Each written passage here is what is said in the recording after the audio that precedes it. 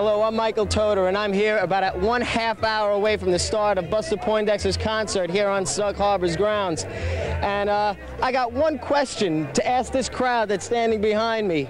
Guys, how you feeling? Hot, hot, hot! Yes, sir!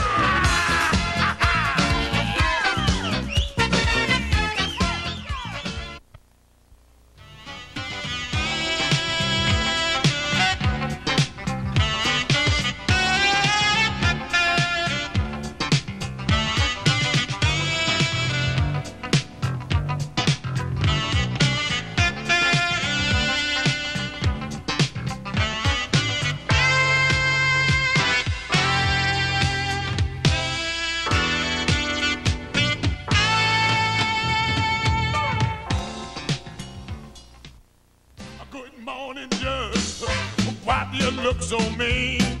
Sorry, Mr. Judge, what can the charges be? Hello, my name is Michael Toder, and you're watching Spotlight on the Arts.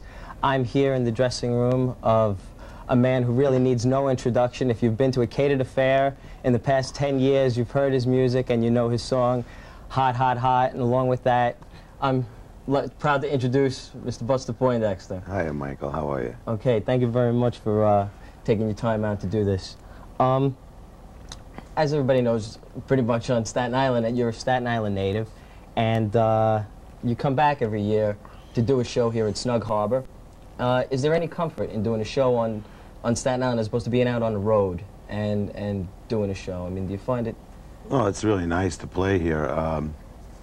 You know, we just came over on the ferry boat, actually, so I hadn't been on that in a couple of years, so that was nice.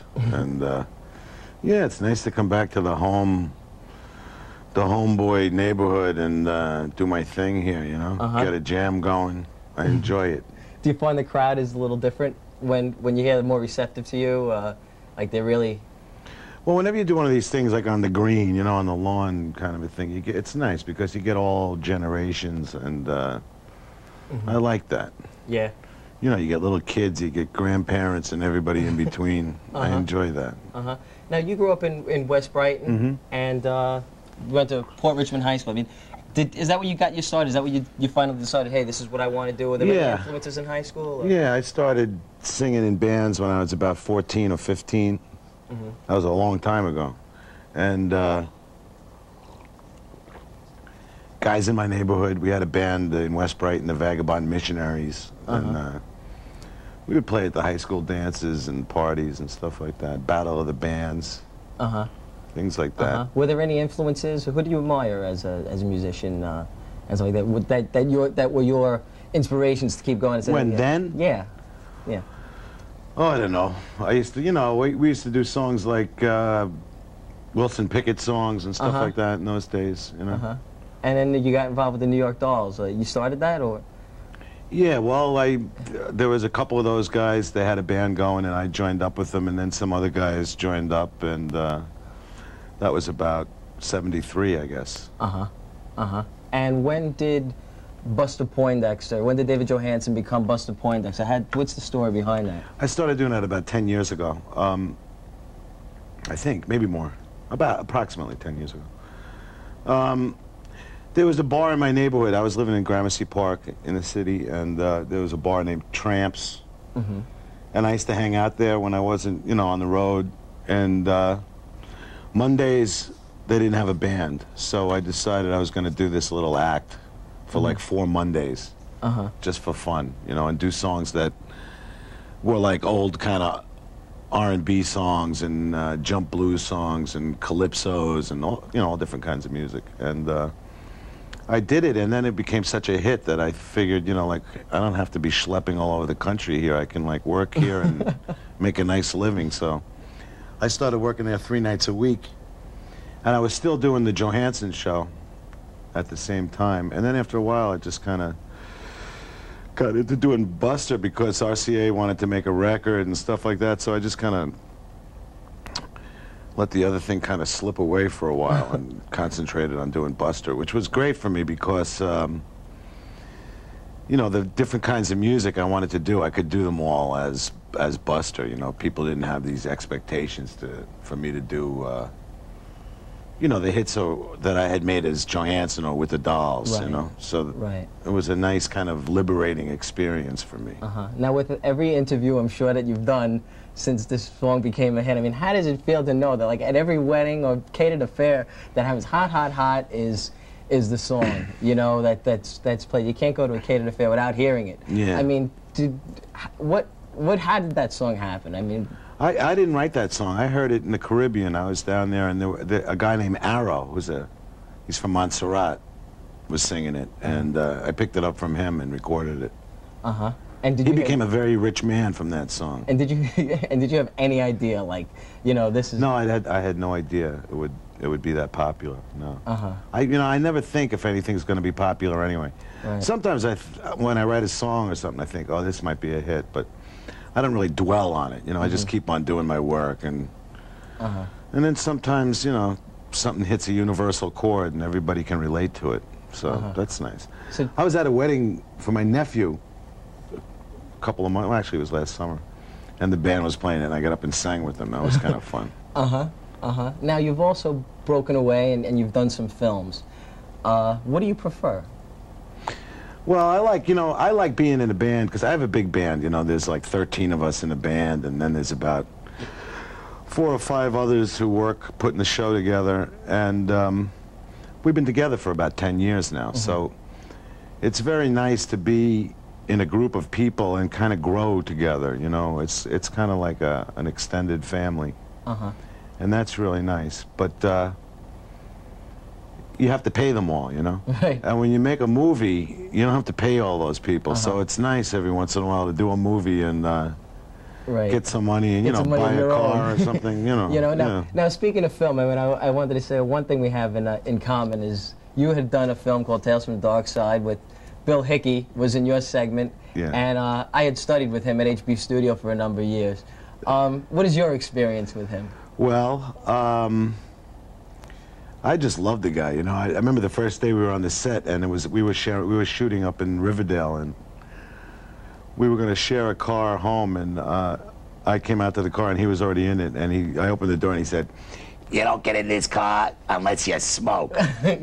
Well, you know, he's always had the Parliaments and the Evian, and I didn't think you'd be able to get him out of his hand. Yeah, I really enjoyed working with him. I think he's a great actor, you know, and I've always loved him, like from Prizzi's Honor and stuff like that. He's just one of the greats. Yeah, and it took a really long time for him to really get noticed. I mean, it was Prizzi's Honor that really brought him to somebody's name, and they started doing Wings and stuff like that. Yeah, but he was in a lot of Broadway shows in the 60s, and you know, if you ever see old shows like Naked City and stuff like that, he'll be like the guest villain when he was young. But even when he was young, he was old. But he used to be a very cool cat, you know, with the button-down hat and the leather jacket. Yeah, he was like a very cool cat. Now, you also were in the Saturday Night Live band, correct? Yeah, I sang with them for a season, For one season. Yeah. And did that have any, I mean, because you were also in Scrooge with Bill Murray, and was that where you made your contacts with him, or what was that experience like? I don't know which one I did first.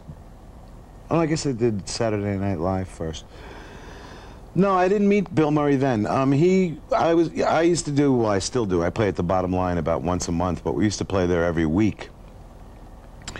And he just started showing up, and he came to the show, I guess, about 3 or 4 weeks in a row, and then he came backstage and said he was making this movie, and he wanted me to try out for it.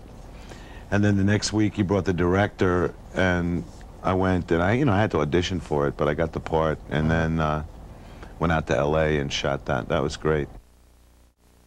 Was that the first movie you'd done? I had done a small movie before that called Candy Mountain with Rudy Wurlitzer and Robert Frank. And this was the first kind of Hollywood movie I had done. You ever feel a sense of deja vu? Yeah, sometimes, especially when I come to Staten Island. But Bill was good. He taught me a lot of the ropes, you know, like when they call lunch, break away from the pack early and get in the front of the line, you know, stuff like that. Good movie acting tips. And is there a word of advice that you could give, if, you know, for bands that are out there, or a guy trying to breaking into music business. Is there something that you could say that would really help them out? Or, you know, if you're a person like me, like I had a main, you know, my main prerogative when I was a kid was how can I get through life without working? You know, that was the most important thing to me. So, you know, I got into a band and started doing that, and I kind of just stuck with it, you know. A lot of guys, they gave up, they got jobs. Right. I prayed for them, but it didn't work out for them. I managed to stick to my guns, and, you know, I say you don't work, but you really do work a lot. But, you know what the great thing about it is? You don't do the same job every day, you know? And I like that. If I had to get up and go to the same job every day, I don't know, I'd probably wind up like one of those post office guys. Right. Right, but I mean, as well as, I mean, you know, I had gone out when I had pursued an acting career for a while and you know, been eating tuna fish out of a can for weeks, you know, I mean, the starving years that, you know, eventually I got a regular job and was one of those people that got out of it. But how did you get yourself past those years? I mean, everybody has them. Yeah. Well, I starved for a lot of years, you know, and I don't know, I just stuck to it. I didn't, you know, I never really worried about the reward so much as doing the work, because I love doing the work, you know, and if you put that first and not really worry about the consequences or, you know, or what the result is going to be, and just do the good work, I think eventually you're going to find a niche and certain people are going to understand and enjoy what you're doing. And finally, what's next for Buster Poindexter? Well, we're making a record now. It's very kind of Latin-oriented. I mean, even though it's in English and everything, but the beats are very Latin-oriented. We're doing merengue and salsa and mambo and all that kind of stuff. Bamba, plena. So we're working on that, and we'll put that out, and hopefully it'll be a big hit, and we'll continue doing what we're doing. Even if it's not a hit, though, we'll continue doing what we're doing, because we play live all the time, and people like us. We play at parties and... Oh, really? Nightclubs and concerts. You know, we do different stuff all the time. We played at the opening of the World Cup soccer this year. We do a lot of great things, and it's always different, which is what I like. Any more films in the works? I just did a film called Burnsy's Last Call. I'm not sure when it's coming out, but it's pretty good. All right, well, I know you've got to get to work, and you got a sound check and a show to do tonight, and I'm going to be in the audience cheering you on. Okay, so great. I look forward to seeing you. Thank you very much. Okay, thanks. Okay. Thanks a lot, Michael. Bye-bye, Thanks, I appreciate everybody. it. Okay. Bye-bye. Thank you very much.